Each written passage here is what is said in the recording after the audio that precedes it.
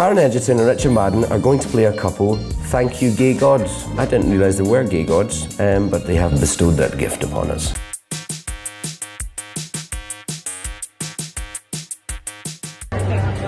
Gente, eles têm uma pegação no filme. Olha, uma química toda rolando. Ele faz o... It doesn't matter if you're gay, straight, bisexual, if you're confronted with Richard Madden, They're way off the Baby to Ocean Blue scale, and they've shot right off to the height of Frank Sinatra level blue. You heard it here first. My name is Jamie Johnson from the Telegraph in London. It's a question for Richard Madden. I'm not sure if you're a betting man at all, but your odds have shortened to 2 to 1 to take over from Daniel Craig as the next James Bond.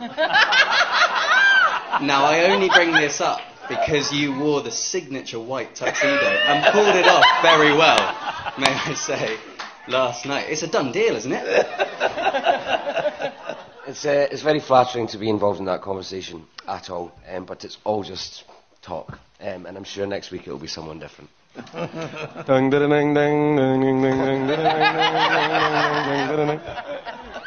We got a question. Over here.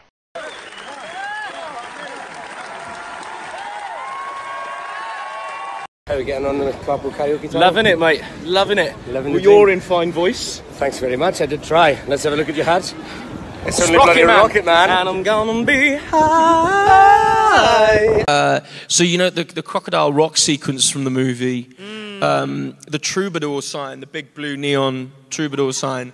Somehow, when we were filming it, Richard Madden said to me, he said, "You should take that home, put it in your kitchen." And I went, "That's not a bad idea, Richard." And I got it. It's at home, and it's in my kitchen, on my walls. I was at the Wolseley once, and I saw you over the restaurant, but I didn't. I saw you across the road. I just didn't have a good. I didn't have a good reason to. You didn't need one. I should have said hello. Yeah. We didn't say hello. So then the first time you met was for this movie?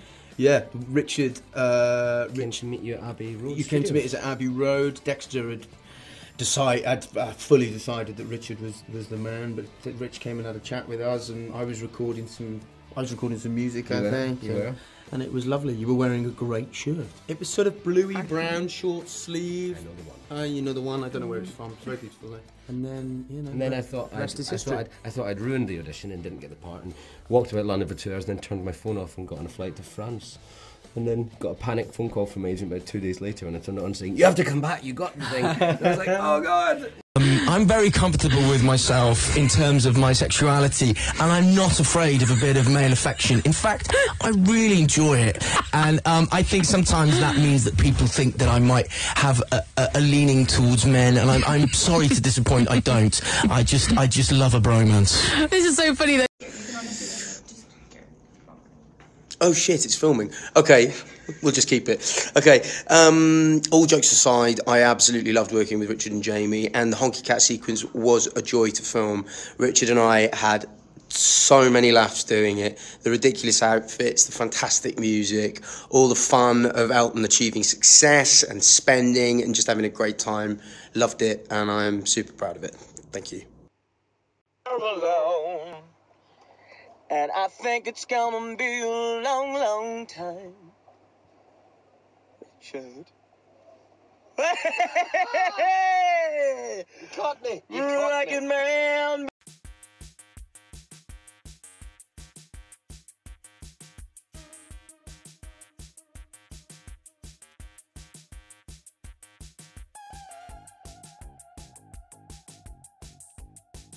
And I don't always, you know, the people I've connected with when I've met them and stayed friends with them, it never feels like it's because we do the same thing. You just forge connections with people. I recently became quite good friends with Richard Madden on Rocketman, who was Robb Stark in Game of Thrones and has recently had massive success with The Bodyguard, and he and I have hit it off.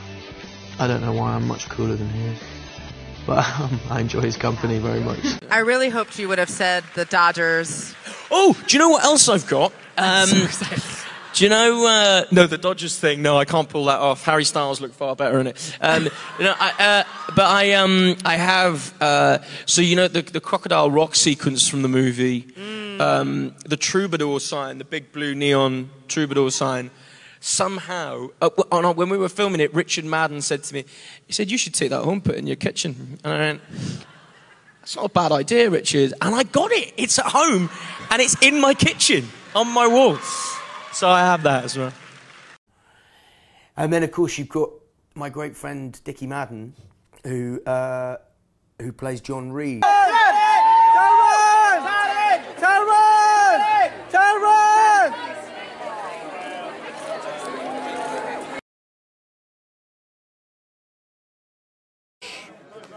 He will be on the red carpet.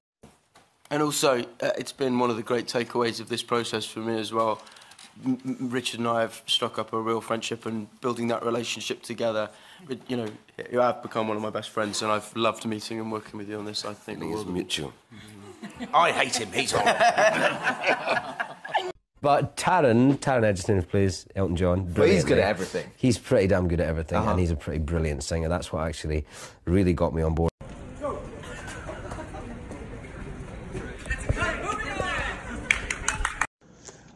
I don't really understand what you're trying to suggest. Are you trying to suggest that I can't afford my own AirPods? Or are you trying to suggest that I would just steal anything that's Richard's? They're my AirPods. Thanks very much. Really high as well. I mean, Taron Richard is outstanding. I can't wait for people to see. I think Dexter Fletcher's in his element directing this, and it's going to be different and colourful and moving and exciting and fun. Two characters' relationship spans a number of years, and we both have a changing aesthetic depending on the time. I obviously lose my hair. Richard seems to get more handsome as the film goes along. But it's interesting how our styles both evolve over those scenes as well, and Julian did a great job of tracking that for us. I like the earlier stuff in the 70s when I've got Cuban heels that are about this big. You feel, you feel enormous. You feel enormous, and at the end of the day, it's always depressing when you take them off and you've lost about 4 inches of height. Yeah, exactly. Hi. Hi, camera there. Very uncomfortable. How did you prepare for your scene with Richard Madden? I mean, you know, I think we were really lucky. In this movie, I'm flanked by two many phenomenal actors, but particularly Richard Madden and Jamie Bell, both of whom I've admired for a really long time. And I'm so lucky that when I met them both, we instantly connected. And I think you see something of that on screen. But with Richard, you know, that could have been such an uncomfortable, unpleasant experience. And don't get me wrong, it wasn't my favourite day on set ever, because it's always a sort of slightly strange thing, intimacy on camera. But because I get on with him so well, it was fine. I think he's in his element. I think Taron Egerton's outstanding, so I look forward to sharing that. Well, and show it to the boys. Well, Taron's here tonight, so I'm going to show it to him. Yeah, Taron's here. So I'm going to be able to show him that later, which is great. Really, you guys go ahead and hang out. It's very easy to work with Taron because he's such a great performer, and we're very good friends now. Those scenes are never comfortable on set. I mean, you're naked in a room with 30 other people. I think that's the kind of... People have nightmares about that, and then I actually have to do it for a living sometimes. But it's a really important part of the story for these two men falling in love. It's a really kind of pivotal change point for Elton. Because we had to do a bit more dancing. You were better at it than I was, actually. You were better at it than I was. I mean, it took me some time. Those days of training together is quite fun because we had a laugh. It's quite terrifying. You walk into a dance tent with, 40 dancers. 40 ripped, fit, all with beautiful, beautiful bodies, and we're kind of there. And they're all incredibly expressive. Brilliant at it. And they're amazing. And they're watching you going, right, okay, and you're like, oh, God. And then they're all really nice about it when you're rubbish. And you're terrible. But we've both spent a lot of time with Elton, Me and Taron went over to the house for dinner. We went just before Christmas, didn't we? And we were there a couple of weeks ago. He's a very open, interested person, and is a great host.